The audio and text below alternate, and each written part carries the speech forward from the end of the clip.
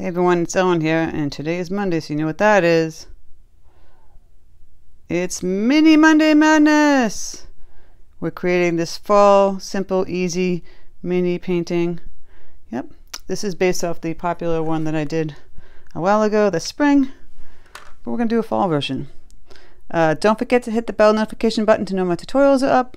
If you have any questions, please leave them in the comment section, and let's get started! Alright, so I'll go with my supplies. I have a 3-inch square, 100% cotton Arches cold pressed paper, taped down with just Scotch tape on this piece of cardboard here. I have my palette here with my paints. I just have the Cadmium Yellow deep. I have the Brilliant Orange. I mixed it in together just to get a lighter yellow orange. I've got the quinacridone Magenta mixed with some yellow to make a little red.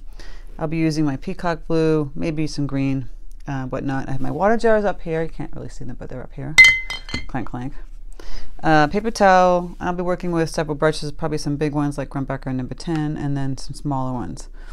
So this is a it's like an homage to like one of these mini Mondays that I did really well with on YouTube, and I figured that's a spring looking one. Let's do a fall looking one, and this is so easy. I think I've shown you guys so many times how to do this wet on wet, but for those who are new, let's try out a fall one. So you have your little square here, and we're going to get it wet with some water.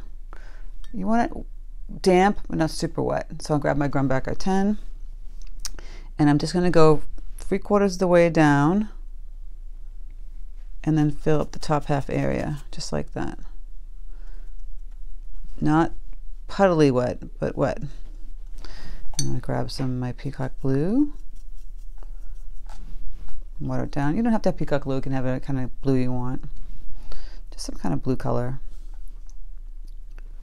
And we're just going to put that in here on the top, going across. Just like so. If it doesn't blend downward, you just lift up your pad and you go like that, and it just starts to fall down. Look at that. See how it's just going down, down. I'll get a little wet, put some more paint on here. Again, it'll go down even faster, see that? We're going to lift some of that paint up, because we want to flood it in with the trees. Now see, I had a nice ombre effect because it went down a little bit, but not too much. So while that's still damp, we're going to take any color tree you feel like making, like an orange or red, a yellow. Let's try this orange color. You want it creamy like wasabi. I don't know if you know what wasabi is. It's like that mustard that comes with sushi. So you just want it a little bit wet, not super wet. And then you're just going to take your brush and tap that in. And it should bleed nicely. Like a little tree. See, it's making the little...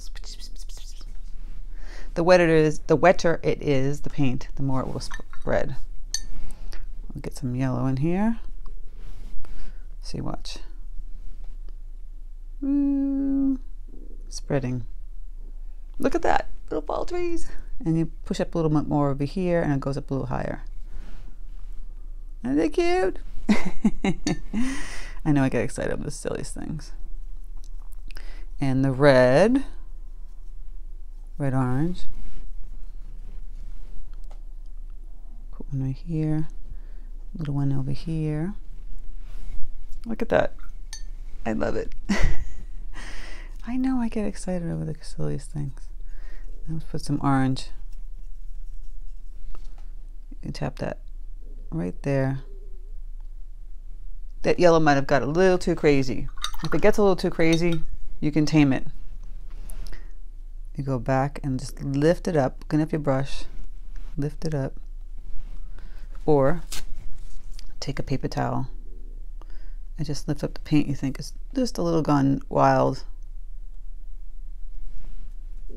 It still bleeds nicely, but you're taming the shrew.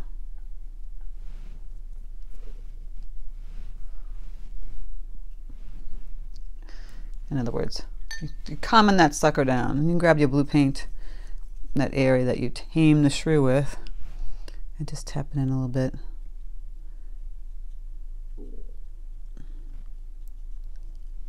you still have those little trees. And you go back in and grab some more paint and throw in a little darker color just on top of here.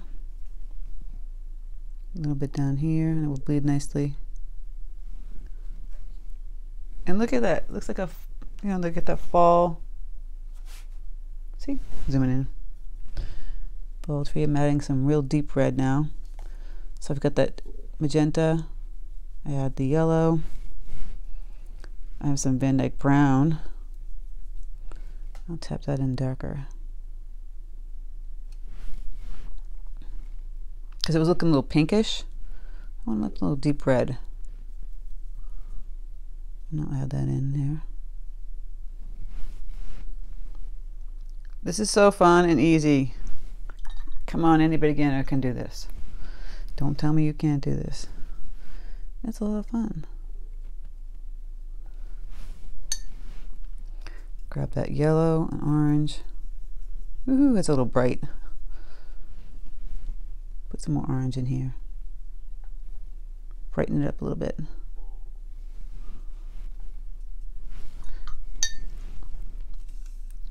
And I'll grab some more of that yellow, mix with a little orange for the tonality. Just put that in there. Look at all these fun trees. And you can grab a little brown too. I have a Van Dyke brown. I love the brightness of those color trees. And then we're going to go back in and we're going to add little branches. So you can have a brown one there. Isn't that cute? I'm sorry, I just love it. At this point, if you did want to make little clouds, you could take your little paper towel, if it's still wet, and lift up the paint. And you got some nice clouds. It's so easy to do this.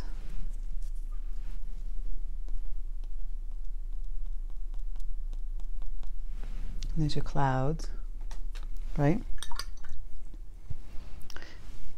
Okay, so now the bottom area, you can keep it in the tonalities as well, or add some greens. So we're going to get this wet. Clean brush, clean water. Don't hit the trees yet, because if you do, it's going to blend. So if you either want to wait till it dries, which you could do that, and go back and use it, and go back and fill the bottom in, or you can do it now, but you have to leave a little white space. So I'm going to dry it because I want to touch right up to the top of that and then come back. All right, so I dried that part, and I'm going to go back in here, grab my brush with water on it, go right up to the edge here, all the way down to the bottom. Now you can add, I have this olive green and some Van Dyke brown I'm mixing in here. You can add the green, blend it. You can add some Prussian blue and brown right on the edge here. You can add some more brown. See, it's trying to make the trees backwards. So if we were actually trying to make like a lake with a reflection of the trees, you can just do the same thing but backwards and put some blue in between that. But we're not doing that today. We're going to have ground. So I'm grabbing this blue, this Prussian blue, getting right up into those tree areas, and some of this brown.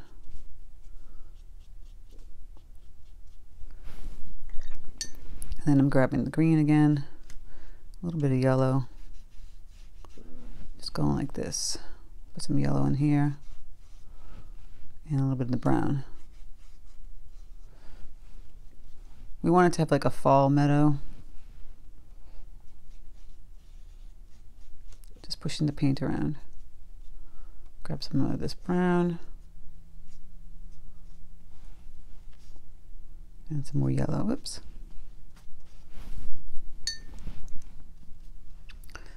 Want it to feel more fall, just with the yellow in the front, the brown in the middle, brown back here with some blue. Maybe a touch of the red.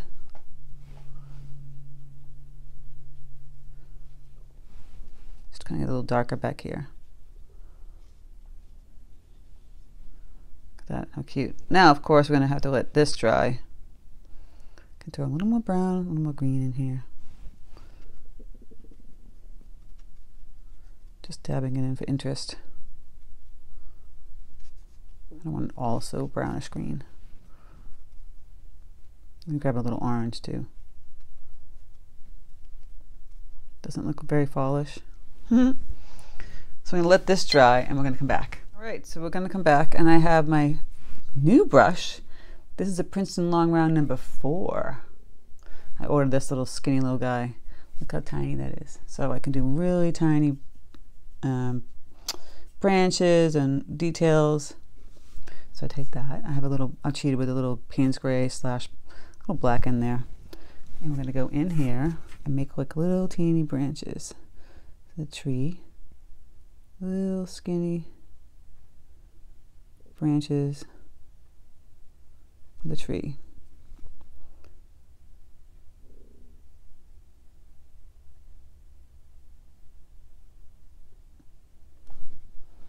Isn't that cute? And it really feels like a fall tree. And I don't do it like a real tree. I kind of sporadically put them out there. See how I'm doing that? Just little, you can see the branches, but they're not the full tree. It's the hint of the tree.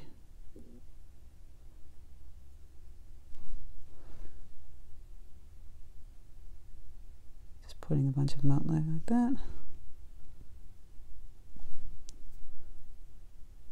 This brush is great. It's such a tiny little point to it. Just for those really nice details.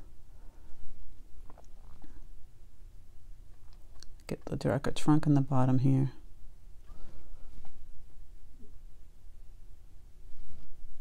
And you got these fall trees. You could put a little fence in if you wanted to, just some grass. Got that Van Dyke brown. I'm switching my palette over so you can see. Here's this brown color. Could put a little fence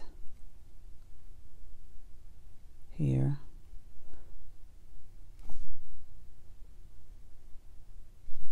Make it look like more, like it's just an old decrepit fence in the field, like that. And then you take some brown, not too wet. And you're just gonna go up like this, little lines up like this, like wheat, crazy grass field. Woo. It's in the foreground.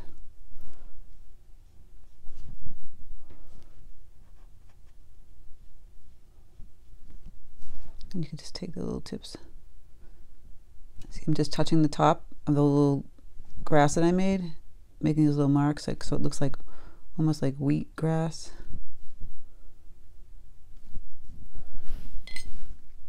Grab some more of that paint. If you made this really pale, it'd be much, you can make a much paler brown than I did, but since I didn't,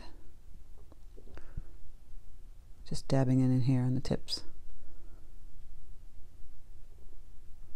Give it some more interest. Also with the paint, you can take some of your bright yellows and oranges and just kind of, a little more concentrated too, just kind of put some all around in the field out here. Like the leaves have ballooned to the ground. Just a little bit, a little orange. And some red.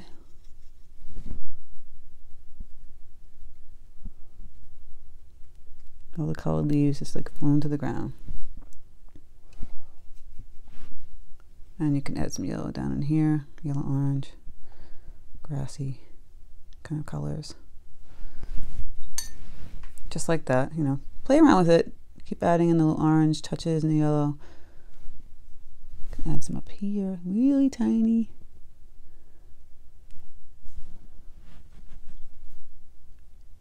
add some green grass in here too. Mix it up. Can't all be brown now. Put some teeny ones back here. This brush is great. You get a nice little teeny brush like this with a nice point. Get a lot of fine detail in here. Okay, so I think we're quite done with this.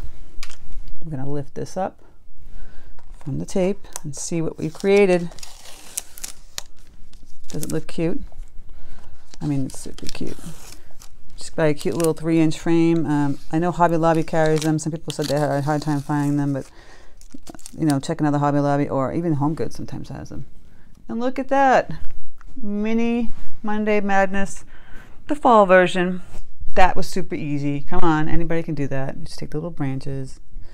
You see how I just made those trees bloom like that? So cute. I know you guys can do this. So I hope you guys enjoyed this tutorial. Don't forget to hit the bell notification button to know my tutorials are up, because I'm not always on time. Sorry, folks. Also, don't forget to check out my Patreon. New tutorials there weekly, and each month, if you're on the Super Patreon tier, you get a PDF download of a painting that I've created that you can use for your personal use. And this Thursday is the 1st of October, so there'll be a new PDF download there, and also new tutorials there weekly. And oh, my amazing art channel, which is my acrylic channel, is in my description box and my about page. It's fun tutorials over there. Well, more demos, and I don't do tutorials. It's too much to do 2 channels with tutorials. But there are demos over there using palette knives and just acrylic paint and brushes. So thank you guys so much. I hope you had a great day, and take care, and I'll speak to you soon.